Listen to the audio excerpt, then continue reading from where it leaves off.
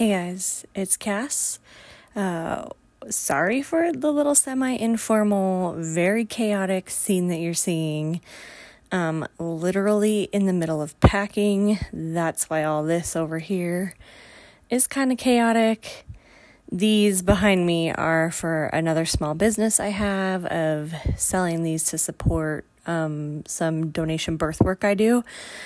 And I'm going to have my laptop with me because, well, to be honest, TBI, recovery forever. And, yeah, I need to have my notes. It's Cass again. And in this video, I wanted to share some key points and pieces of advice on how to start journaling and how to stay motivated and consistent. I know that journaling is kind of taking up in a big trend right now.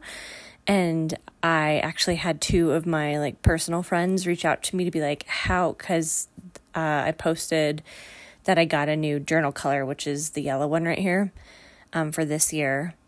And they were like, how do you do this? How do you stay consistent? I've been wanting to get into it for years.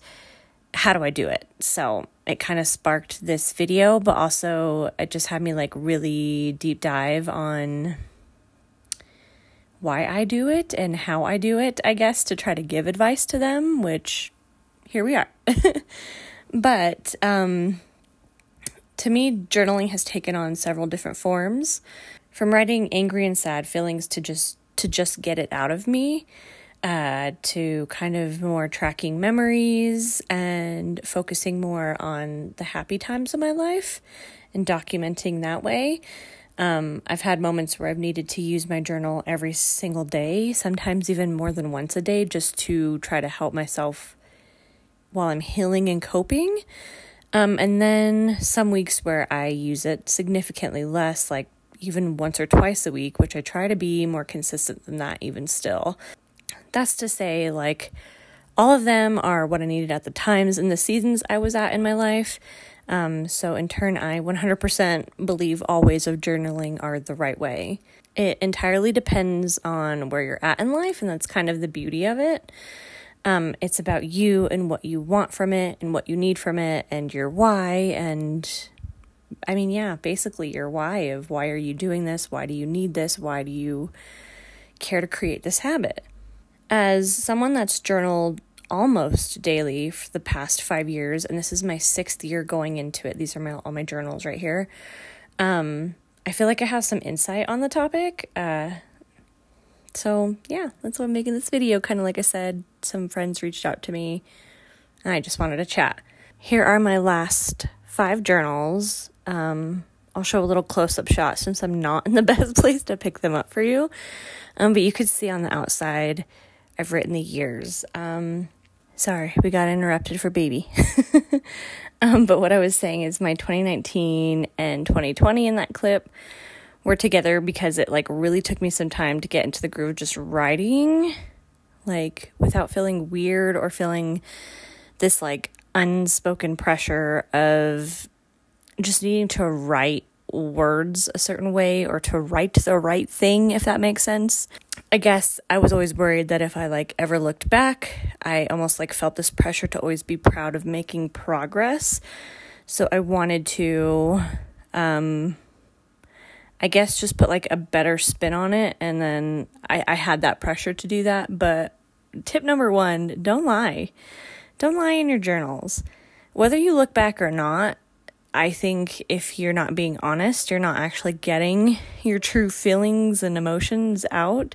So I didn't write that on here, but as a tip or advice, but that is probably honestly one of the biggest ones. I'm not exactly sure where that pressure comes from, but I know we all kind of feel it in some way when it comes to sharing stuff. And even though most people's journals are private, like mine are, nobody reads mine, I don't ever plan to share them with anyone. It's a cathartic process for me. But I feel in this day and age of social media and stuff, I think it feels weird to put something out there because sometimes in Our subconscious, we think someone else is going to see it and or judge us about it, which is kind of really stupid. But I think that takes some time to get over. So honestly, I think it was just I was pretty uncomfortable with getting comfortable with my feelings, truth be told. Over the years, I can say it's definitely changed. It's helped me change. It's grown in a positive way, and it's helped me heal and honestly even flourish. Let's talk about some basic good notes to take with you into your journaling journey, especially if you're new to this. 1, apart from the lying, this is my list. Don't lie in your journal. 1, if you don't know where to start or what to even write about, I suggest you start with prompts if writing out your thoughts and feelings feels weird. Because honestly, a big part of journaling is the ability to check in with yourself, and that can feel kind of very foreign, especially if you don't do it. And like I said, you're new to this. If you've never done it in like a physical written out form before, it's never a current thing. It's a recap and reflection thing, which again, if you don't just naturally do that very often in your life, this very much forces you to do that. But I'm going to say but a lot in here. But if full sentences or being super structured feels difficult within a journal, I'd say like go key points, simple thoughts and phrases, brain dump lists, just very quickly jot down current emotions or feelings, like something to get it out. The point is to express and give it a place to be held, especially when it feels overwhelming. One of the best benefits to me in journaling is to just get it out of you, get it out of your brain. Chronic overthinkers and worrywarts, I'm thinking specifically of you and looking at you. And also, like, if you need to be a Dear Diary girly, no shame in that. Do it. You can write to your future self with positivity if a current event feels difficult. You can honestly write to your past self to reflect and heal. Personally, I write to my current self to track memories and current feelings, but it definitely wasn't always that way. In the beginning, writing to my past self with my trauma was like a must. Like I needed to get right with myself, be honest with myself about kind of what was going on in my life and how I felt. And it was like a little mini therapy session to just like word vomit, give my brain and emotions a much needed break by getting it out. Tip number 2. Make it a memory tracker or record-keeping device if writing about your feelings isn't quite your thing. Or you could make it a mix of both, which is what I do. I've started to write on the inside cover what key moments have happened that year. If I ever feel like inclined to go back and reread memories, I haven't. But in case I ever do, kind of like a key of like, hey, this is what's in here, and hopefully I'm throwing up. I really started this last year. You can see on the 2019 and 2020, I wrote COVID on the outside, but on most of them, I've at least written, a few big moments that have happened that year that I have documented in there. You could even get like really specific and do page numbers if that's your thing. Make yourself a key and index at the beginning of your journal. That lists like those page numbers and those moments. So if you're going back to reference something, maybe in a quicker fashion or just to like remind yourself of certain things, that could really help. Tip number 3, don't put pressure on yourself to be aesthetic. And there's also the option of physical versus digital. So I'm kind of like coupling 2 things in one here. If you feel like you need to buy a brand new pretty journal with new pens and that's motivating and that's going to get you there and to start journaling, go for it. But only if it's in your budget. Like, don't go into debt over this. Also, if a physical journal doesn't sound exciting, but you still want the benefits journaling can give you, go digital. Digital journaling in places like Notion or in apps, fancy download versions, I'm sure that exist on Etsy. I haven't looked.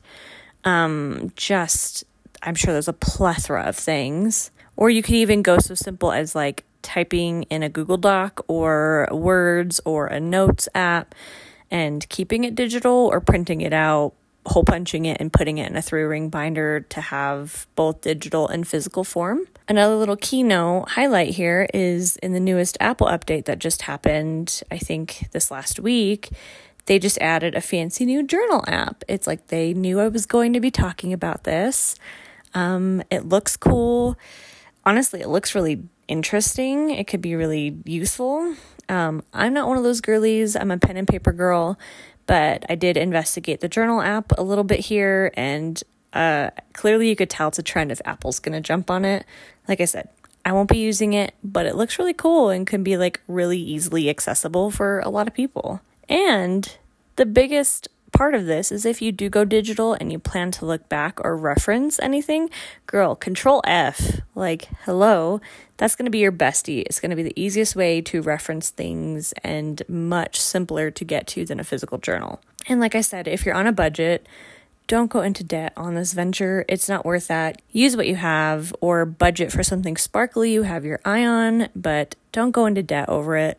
A 3-ring binder from the dollar store where you print things out or have lined paper that you can get, everything from the dollar store, it all works the same. And just a note as well, it doesn't need to be like fancy bullet journal style unless you want it to be that way, but a standard journal and a bullet journal, very different concepts there. I'm not a bullet journal girly. I did try, but I did link a few videos down below to investigate that if that sounds like it's something more your speed versus just standard writing and or drawing your emotions and feelings out. If you're more of like bullet point kind of thing, if you're into tracking things, your habits, trackers are big for bullet journals. You can do that in a standard journal, but to me, they're very different things. Now let's chat a little bit more about how to make it a habit. The easiest one, carry it with you. Are you a book reader? Carry it with your current read. Or carry it around in your bag so you have it with you. And if you find a couple minutes throughout the day where, say, you're taking public transit, you could journal or read a book, but journal. Take it to lunch, and the first 5 minutes of your lunch break while your food is heating up, take a couple seconds to just journal something. The more that you see it, the more you'll think of journaling thoughts, memories, feelings, the more it'll just feel like something, especially if you're motivated to do it, the more you see it, the more you'll be reminded. 2, as far as making it a habit, create an entire routine around it, which sounds maybe bougie, and not everybody has that kind of time, and I get it. But I would highly recommend like a morning or a night routine with your journal. Morning routine is more like with breakfast to write about hopes for your day, recap something that happened the day before after you've like slept on it and had some time to think. So it's maybe not so aggressive like I have been in my journals before, but more like you've had some time to process, or you're still like having a hard time dealing with something. That's a great time to do it as a reflection the next day. But I've definitely started doing this more because I've started doing this more because when I would write about things at night or right after big emotions, I'd hit these patches of really dumping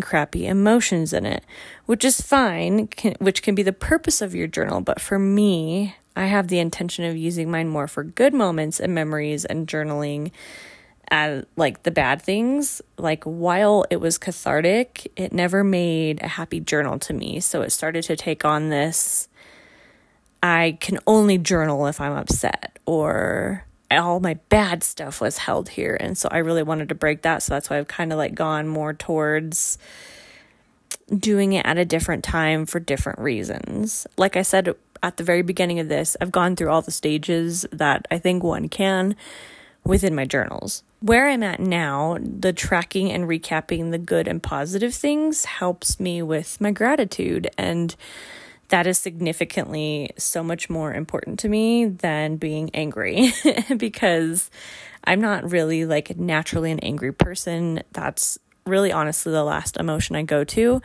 But when my feelings are hurt or I feel misunderstood, they really rise to the top, and journaling kind of helped me to deal with that. And it also helped me to really be able to get it out somewhere without feeling like I always needed to have a person to turn to, because a lot of times, especially when things were really bad for me, I didn't really have anyone to turn to that I felt like I could trust with the really heavy things that I was going through. Anyway, I digress. Nighttime routine, if you need a brain dump so your thoughts don't keep you awake at night, I highly recommend this for you chronic overthinkers. Get it out, even if it isn't coherent thoughts or even full sentences. Get it out so you can sleep and recover. The next day, you can look back at it, you can reorganize your thoughts, you can structure them again, you can have one half of the page of just a jumbled ass mess of just thoughts and words and things that don't make any sense, and then you can restructure them on the other side the next day or a couple days later and be like, this is in the moment. This is how I'm processing it. This is my reflection. This is what all of that meant on the other page. Like, it's just a really interesting process, I guess. I've done it always, like I said. It kind of is more of like a instantaneous current thing, which I said a lot of journaling really isn't like that. It's more of a recap, reflect with yourself, a catch up with yourself. But like the instantaneous, I just need to get it out because I'm really hurt or I'm really frustrated or I'm really even excited about something. And then the other side is let's recap, let's explain, let's talk it out with myself more, kind of more like something you would do actually in therapy. This does not replace therapy. Quick little disclaimer. This does not replace therapy. Can it work in addition to it? Phenomenally so. It can help you so much. Keep in mind the things that you want to talk to your therapist about. It can have things be less emotional so you can get them out in your journal. Getting your stuff out in your journal, and you also have therapy. This can help you organize your thoughts to feel like you can get to more concise, structured points to discuss specific things with your therapist versus keeping all your emotion bottled up and held together until you get to therapy. And then sometimes, again, as I have personally dealt with, when you don't get it out in another way and it all comes out in therapy, sometimes you leave therapy feeling like you didn't quite get to everything because it's just a hot ass mess and your thoughts aren't organized. So journaling is great for that. And I think last but not least, like the third way of making this a habit, and honestly, one of the most important in my opinion, is be committed and really take a look at why you want to be journaling in the first place. It can be any or all of the reasons I already listed, but with staying consistent, your own motivation for something can either make you take it seriously or not. Do you just want to be journaling because it's a little more trendy lately, which is fine if that's a reason that it's getting you to start, but is that a reason that's going to keep you motivated to keep going? I would say find a bigger why than that. Or to me, I think it's easier to stay consistent and make it a habit if it's really something that helps motivate with your why. And what I mean by your why, like I kind of had said, like memory keeping, emotion dumping, whatever you're looking at journaling to be for you.